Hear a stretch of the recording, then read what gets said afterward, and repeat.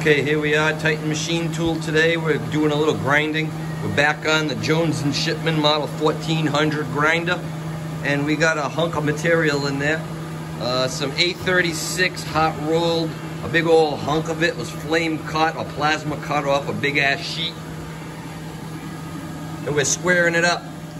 I rough milled it square, took off a bunch of material, not the ends yet, haven't cut the ends yet. But we did the thickness, we're doing the width. I rough milled it all in first, I slapped it on the grinder, ground one side.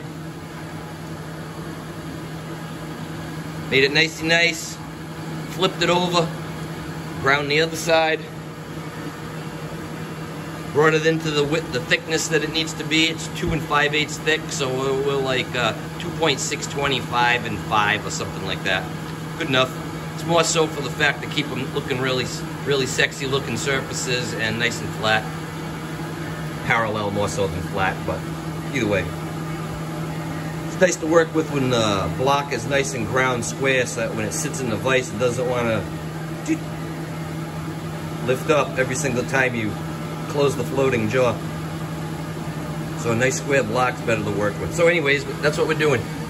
We're going to square the sides now. We're going to make this side perpendicular to this side. Now I don't have one of them fancy grinding fixtures that you use for squaring block. Herman Schmidt makes one. They're expensive as hell. I don't have one. This is what we got. So this is what we're doing. We have a nice angle plate back there, a knee, whatever you want to call it. I'm not sure if it's it looks an awful lot like a Suburban tool, but can't be certain on that. It came with the equipment. Anyways, it's nice. It's a nice ground, knee, angle block, whatever. So we got that baby stuck to the chuck. And that makes our square corner right there, our 90-degree perpendicular surface, so that we can bank up against. So we use one of the surfaces that we already ground this way. We already ground both these surfaces, so they're parallel to each other within like less than half a thousandth. So now we want to put this surface up against something that we know is 90 degrees. That knee is 90 degrees. Good enough for what we're doing here. So now that's stuck to the chuck by magnet. We got that stuck on the chuck here with the magnet. And this big old hunk of material is magnetic as well. We want it to clamp to the knee face, and we don't want these existing surfaces sticking to the chuck. So I stuck an aluminum shim underneath there. It's like a parallel. See that underneath there?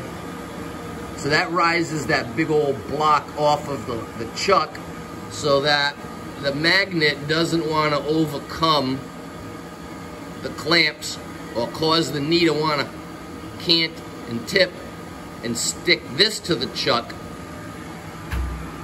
versus the bottom surfaces of this knee staying stuck to the chuck, because that's creating the 90-degree corner there. It's making the 90-degree corner that way. So that we know is square.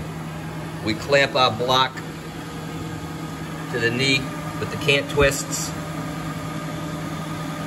So now when we grind this top surface will be square to these two surfaces right here. Then after we cut the clean, it's about 8 thousandths to come off in total. So we'll take about 4 thousandths on this side. I already touched it. Make sure that the block's not tipped one way or the other, and you don't touch over here and you're taking 10 over here. I have a surface gauge that I can put on the chuck.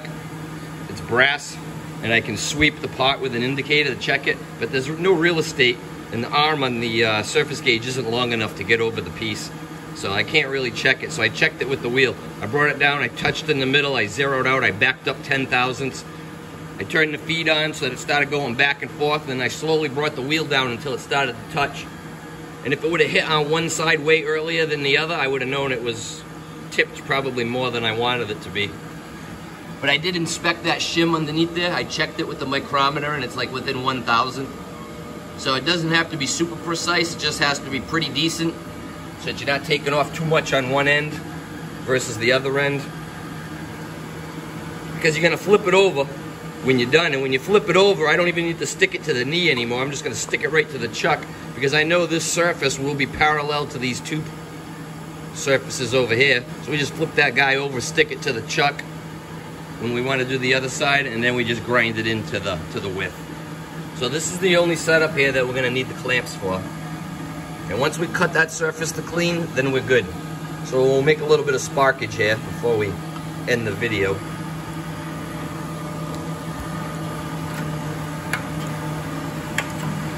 Coolant on, come down 1/1000th of an inch, go.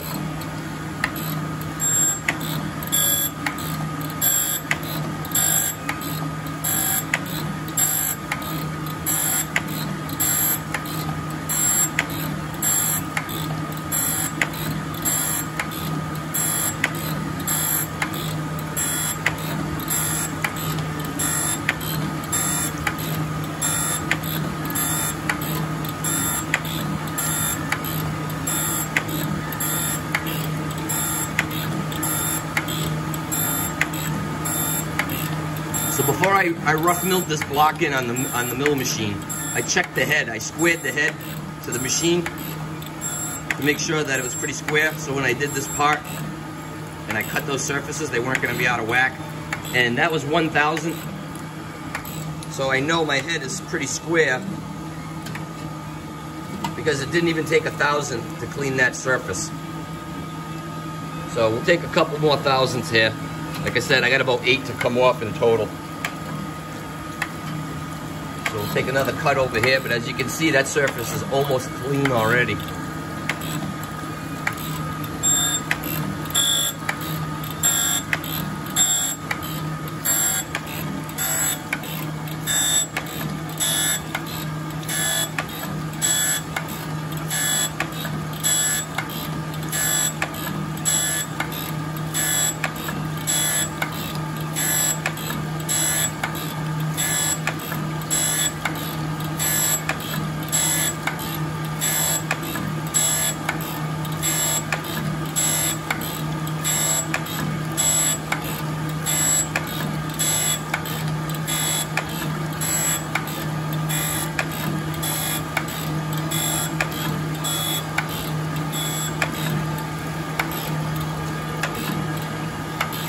Got a little spillage there.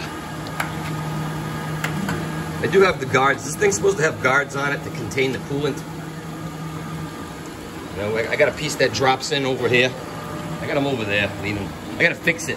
It's got these little clamp things that hold the back shield in place, and one of them broke. It's all rotted out. So I'm gonna cut these things off, and I'll put some screws in it, or I'll put some PEM inserts or something in there and see what we're gonna do.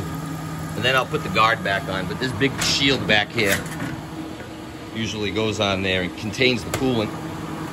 Keeps it from splashing all over.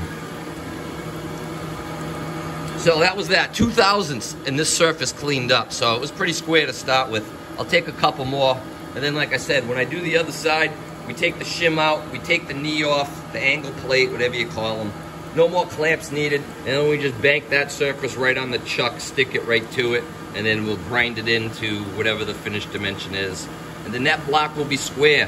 These sides are parallel to each other, perpendicular to this surface, and then these sides also will be parallel to each other within less than a 1/1000th probably.